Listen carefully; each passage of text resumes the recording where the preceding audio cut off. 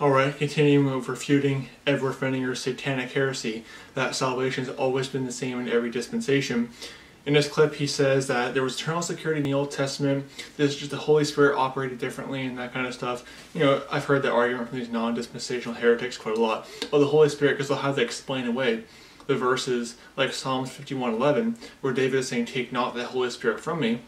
They'll say, well, when it says taking out the Holy Spirit could depart from people. It doesn't mean they've lost their salvation, and, you know, typical heretical arguments. I'm going to show you that this is not the case. But here's a clip of him spouting this heresy. Holy Spirit could leave and did not perform the sealing work, his sealing work. Yeah, they weren't saved by getting sealed by the Holy Spirit. They were saved, as you see in John 10, by being held in the hands of the Father. New Testament, Holy Spirit abides with the believer forever and seals the whole believer until the day of redemption. See that? They set up a false comparison. Because the Old Testament saints were preserved a different way than New Testament saints doesn't mean they didn't have eternal security. They're lying to you. They're suckling you. So the heretic Ed Pfenninger says, oh, the Holy Spirit just operated differently. You know, they're still preserved, and, you know, it just heresy with no end. Let's see about that. Were they preserved in the Old Testament the same way we are today? Were they eternally secure in the Old Testament? Because we are eternally secure today. That is true. Ephesians 1:13, Ephesians 4:30, and 2 Corinthians 1:21 and 22 say that we're sealed with the Holy Spirit. God seals us. Okay, you can't lose your salvation. But was this the case back in the Old Testament?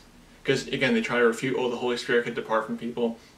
Let's see about that. Were they preserved in the Old Testament? Exodus chapter 32, verses 30 to 33.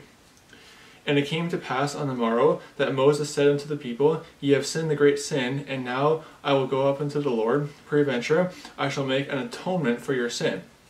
And Moses returned unto the Lord and said, Oh, this people have sinned a great sin, and have made them gods of gold. Yet now, if thou wilt forgive their sin, and if not, blot me, I pray thee, out of thy book which thou hast written. And the Lord said unto Moses, Whosoever hath sinned against me, him will I blot out of my book. We're going to get back to this thing of being blotted out. Deuteronomy chapter 9, verses 13 to 14.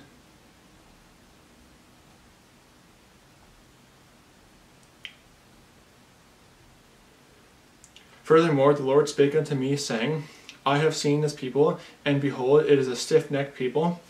Let me alone, that I may destroy them, and blot out their name from under heaven, and I will make of thee a nation mightier and greater than they. And what's going on there is that God is telling Moses, you know, just let me alone, I'll just make a nation out of you. And then obviously Moses intercedes for them. But again, we're going to address this thing of being blotted out, because it destroys Ed Pfenninger's heresy.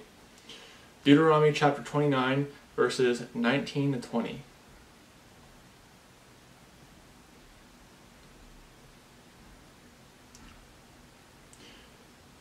And it come to pass that when he heareth the words of this curse, that he bless himself in his heart, saying, I shall have peace, though I walk in the imagination of mine heart, to add drunkenness to thirst. The Lord will not spare him, but then the anger of the Lord and his jealousy shall smoke against that man, and all the curses that are written in this book shall lie upon him, and the Lord shall blot out his name from under heaven. And last verse, Psalms 69, 27 and 28.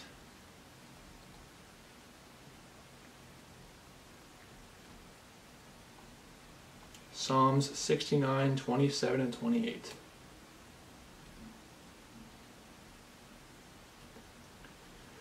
Add iniquity unto their iniquity, and let them not come into thy righteousness. Let them be blotted out of the book of the living, and not be written with the righteous. So, you notice here, blotted out from under heaven, blotted out of the book of living. What does it mean to be blotted out of the book of life and blotted out from under heaven? In order to be blotted out of the book of the living and blotted out from under heaven, your name has to have originally been there. So your name, you can't be blotted out of something if your name was never in there to begin with. So, in order to be blotted out from under heaven and blotted out of the book of the living, your name has to have originally been in there, but then you lost it.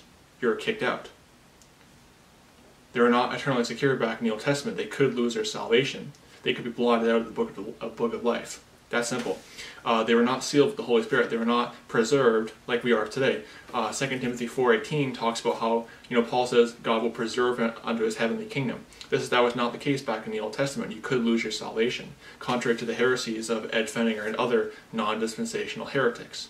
So don't believe this satanic heresy from Pfenninger that, salvation is always by faith alone. It's a damnable heresy, very, very satanic heresy. So don't be deceived. May the grace of our Lord Jesus Christ be with all the brethren. Goodbye.